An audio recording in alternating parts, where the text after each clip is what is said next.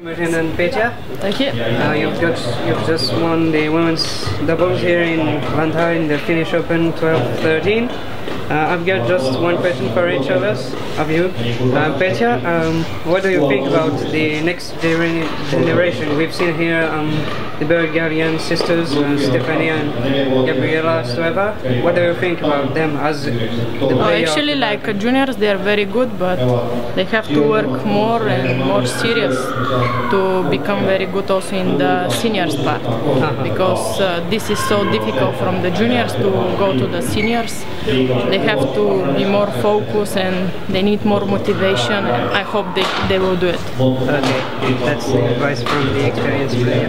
And Imogen, so we know that last September you chose to go back in Scotland to train there instead of the Milton Keynes training center. So how are things going since then?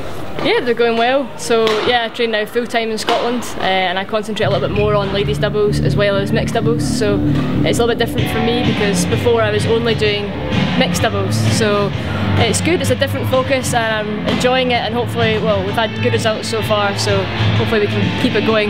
Okay. We know that it's the first win of this new combination. What are you aiming at now? Are you playing the European Championships next year, or would you prefer to play it with your respective national partners? Actually, the first target is we want to qualify for the World Champion this year in August, and also be focused for the next year for the European.